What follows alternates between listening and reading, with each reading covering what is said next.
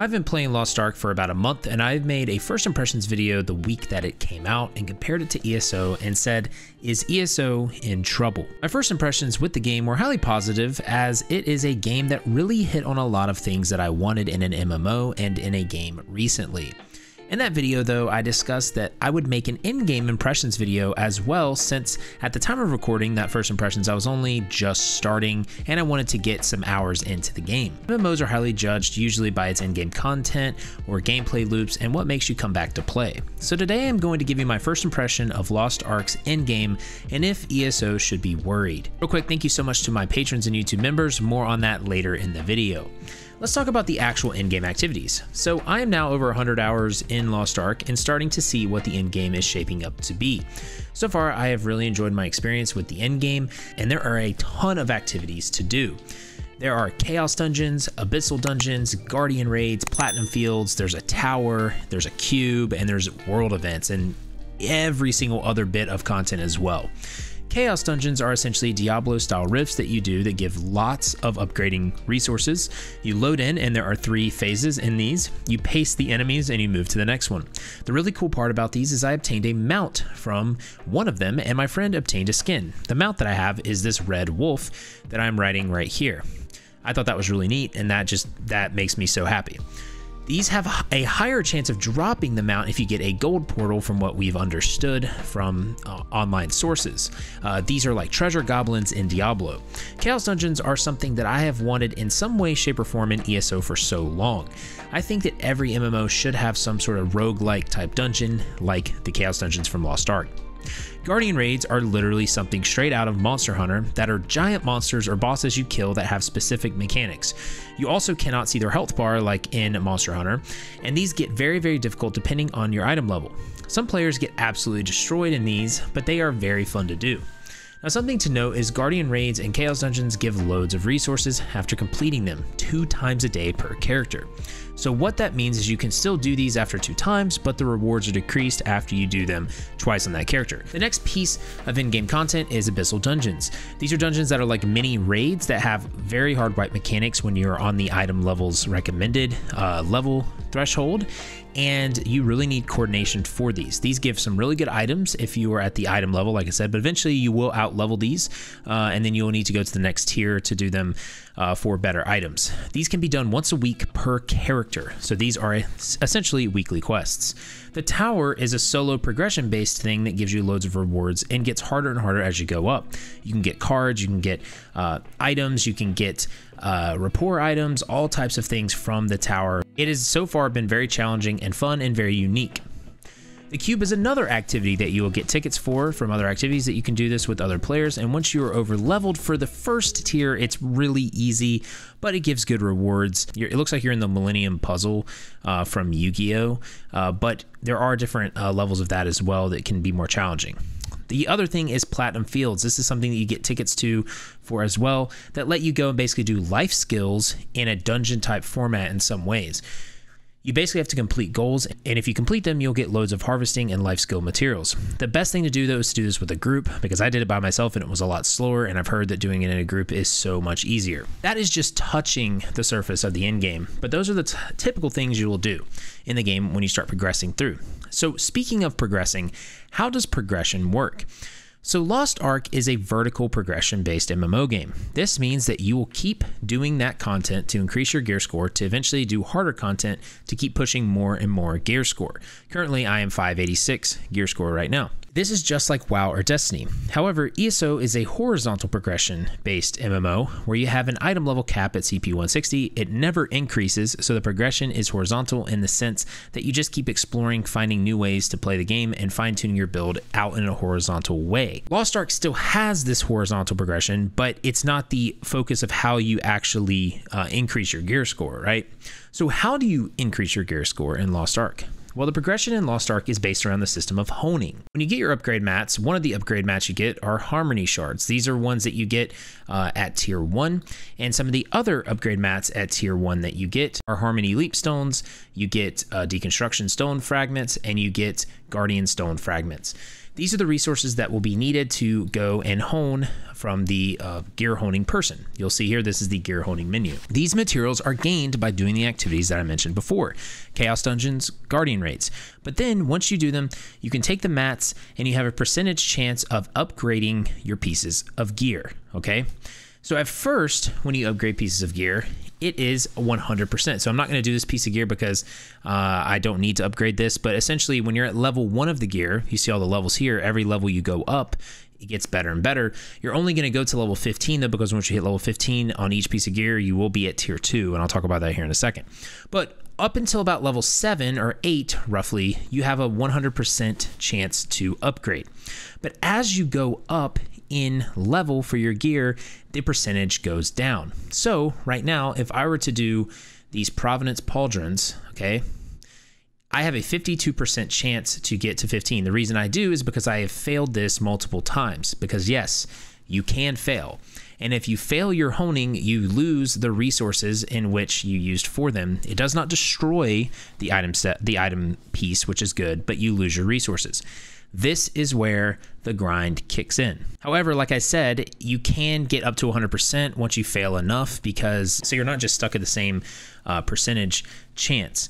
But some of you might be like, man, that grind sounds like it really sucks. And honestly, y'all, it's really not that bad to me, because I didn't really start hitting a wall until about level 12 on each piece of gear.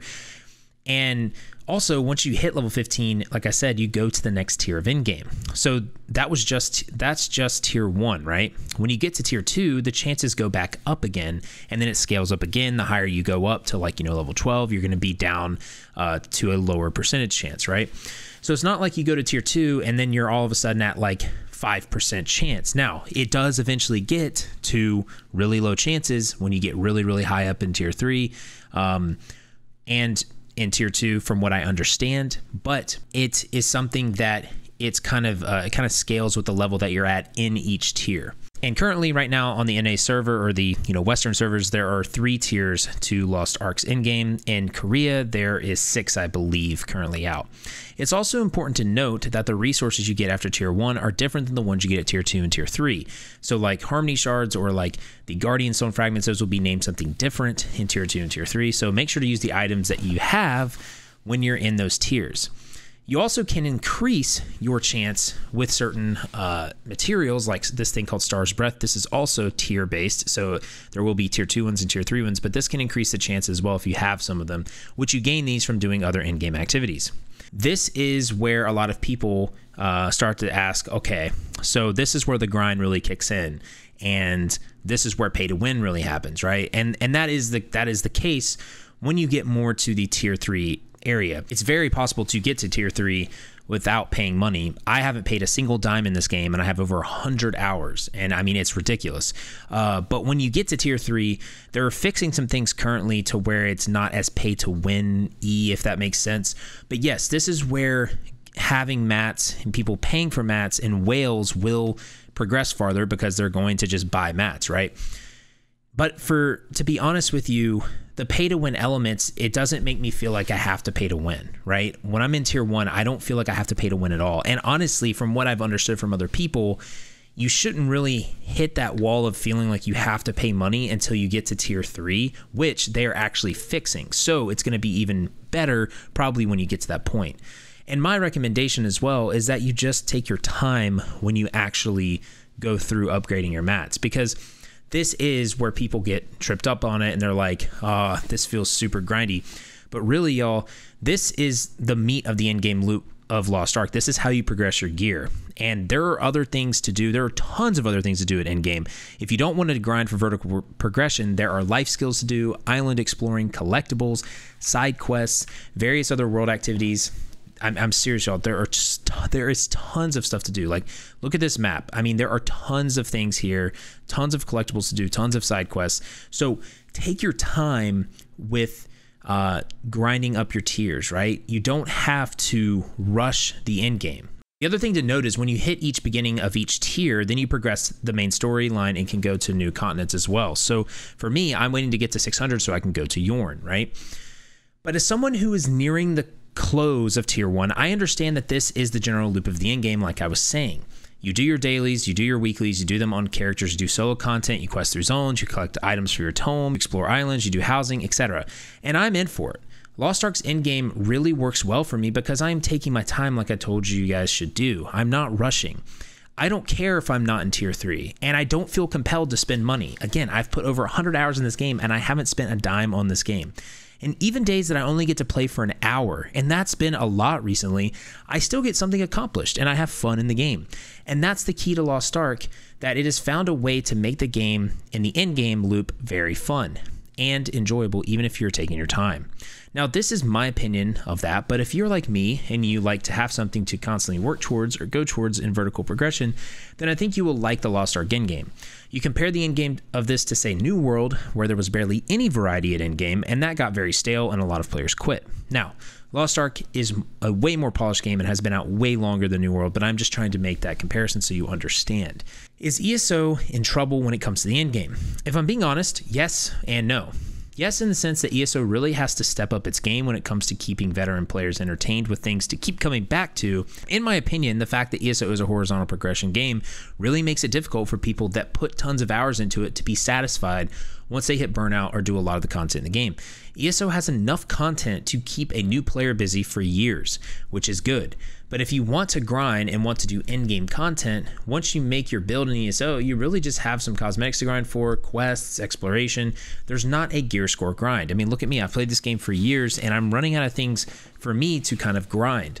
So it doesn't pull you back in because you've accomplished what you want. I compare it a lot to a single player open world game a lot because it feels like that sometimes when you play. Because if you think about it, if you have all this content on a horizontal plane, once you reach all that content, none of that content, not necessarily all the content, but a lot of the content doesn't have depth. It doesn't have grinding loops attached to them because they're just spread out very far on a horizontal plane, which makes it not have those loops like I'm talking about. I personally like vertical progression a little bit more because it gives incentive to keep doing something similar the same way over and over to get higher up in the game, right? Don't get me wrong, I still love ESO's horizontal progression, exploration, and variety that it brings, but Lost Ark is a breath of fresh air for me. Now, the other reason why ESO isn't in trouble is, again, ESO is established. It has a loyal fan base and it always will be around. It also has unique qualities that other MMOs don't have, like questing and exploration, housing, and multiple other things. ESO will be fine, but I do believe Lost Ark is taking away some of the player base. I hope that this gets ESO's attention and pushes them to bring new, real, high-quality game systems next year after the servers have been rebuilt that can compete. I, for one, am actually really excited for the card game in ESO because I think it is going to bring something totally different to do and fresh to the game, and I'm hoping that that is a home run. Lost Ark's endgame, though, is something that I find really enjoyable. Am I quitting ESO? No, I am not. But Lost Ark will be getting playtime because it is very, very fun. Have you all been playing Lost Ark? If you have, let me know what you think of the end game in the comments, and if you haven't, let me know what you think of my breakdown and opinions of the game. Next, you can watch one of my two guides here depending on what you're interested in. We have a Lost Ark beginner guide, or you can watch my mid-game ESO guide to help you after level 50. But just remember, y'all, to have faith, be great, and I'll see you on a game.